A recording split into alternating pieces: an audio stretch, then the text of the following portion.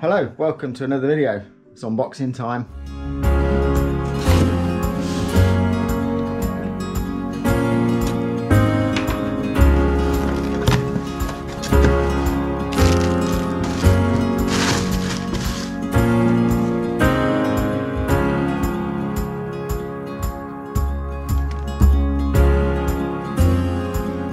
So today I'm going to be looking at and reviewing the Garmin RVR315 rear facing radar.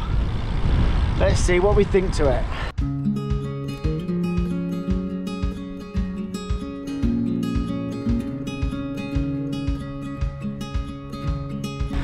So I think the first time I saw one of the Garmin radars in actual use close up was on the epic 100-mile adventure over Christmas in the -5. You may remember it.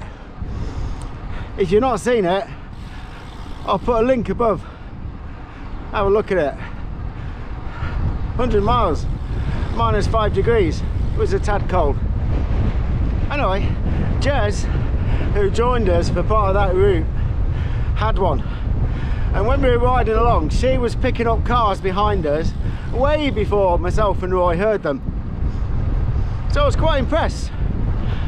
And when I looked them up, how much they were, I thought, oh, it's a bit expensive. If they were half the price, I might be tempted. However, it's nagged away at me over the last few months how useful one might be.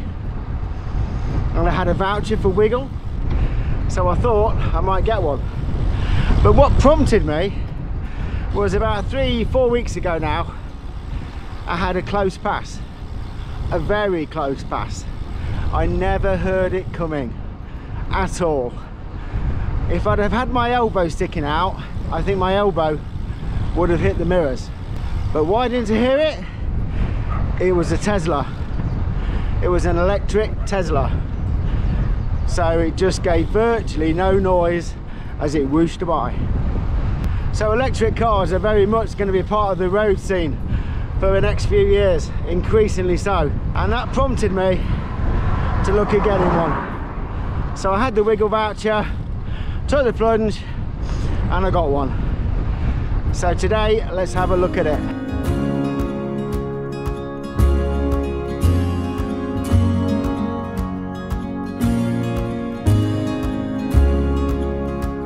So the radar comes with 3 different mounts to fit a variety of seat posts. So you fit it on the back here, and you can see it's a nice little neat unit. Simply clips on. It's got about 90-degree Garmin mount, and it's pretty solid as you would expect. Pairing it up with a head unit, it's really easy. Although the head unit, I'm using a Wahoo, it is really easy. So on the Wahoo, we just go down to add settings and add sensor, and just hold it somewhere close to the radar. And in a second, you should find it and put it. There you go, save radar. Click yes, that's it. We've got a couple of screens for text to go through, and it's done. So you can see now on the left hand side there, you've got a grey band, and that is where approaching cars are going to be displayed as I'm riding. So you can see we've got a car coming, got an audible beep on the left hand side. There's the car. There it is. There's another one coming.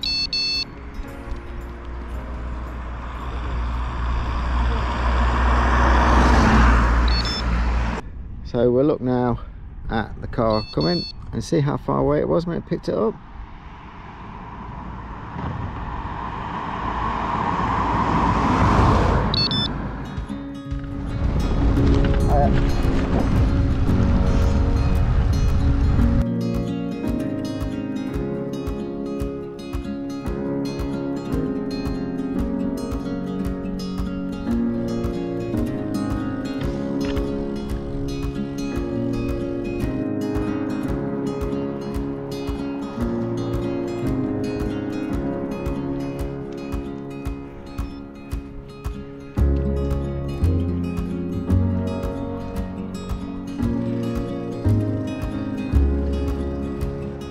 So, in the absence of a coffee shop on this ride, it's Fokenham Village Shop, some cold Costa double espresso, Ancaster Butcher's pasty, and an Oti flapjack.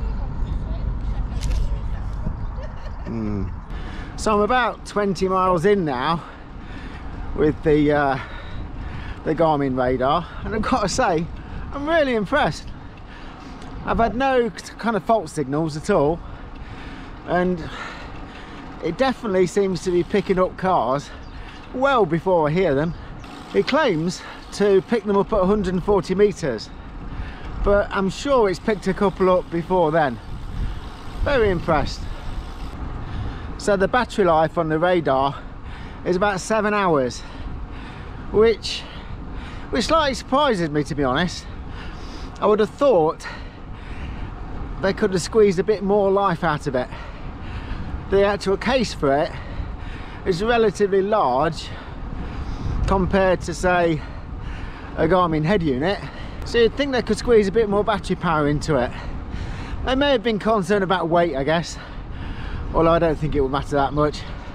Apparently it's 51 grams. That's nothing, is it?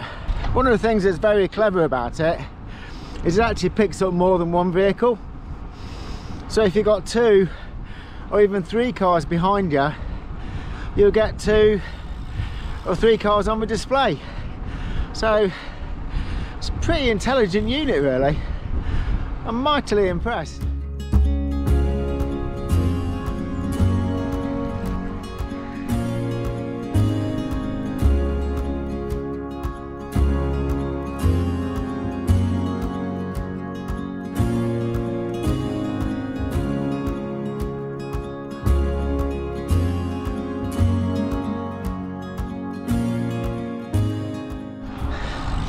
So, all things considered, I've got to say, I am pretty impressed, and I definitely recommend you buying one.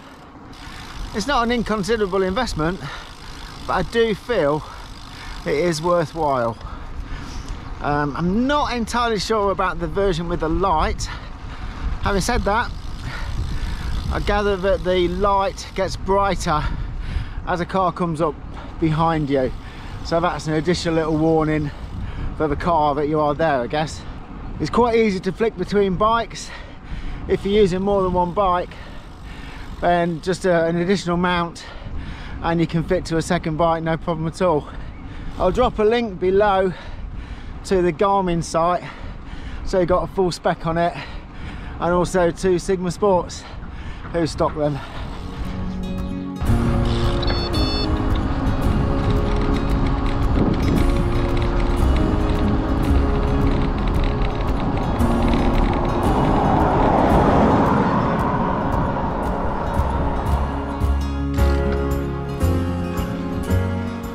You don't see so many of those about nowadays, do you? I do like a 2CV and Fiat 126s.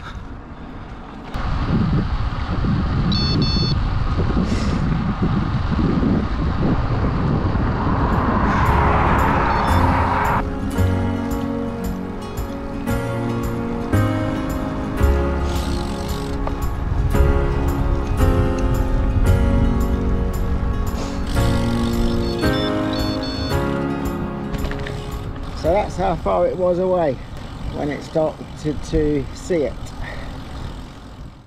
So if you're new to a channel, don't forget to click to subscribe. It'd really help me out. And don't forget to click the bell icon. So I'm going to be 35-mile ride today.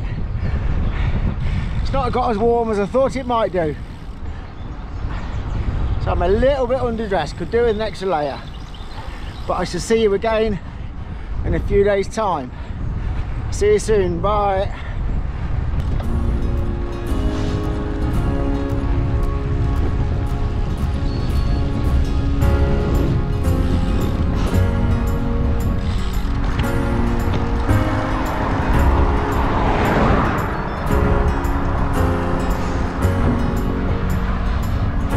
You see, I knew it was coming. I got a warning. I'm liking this radar.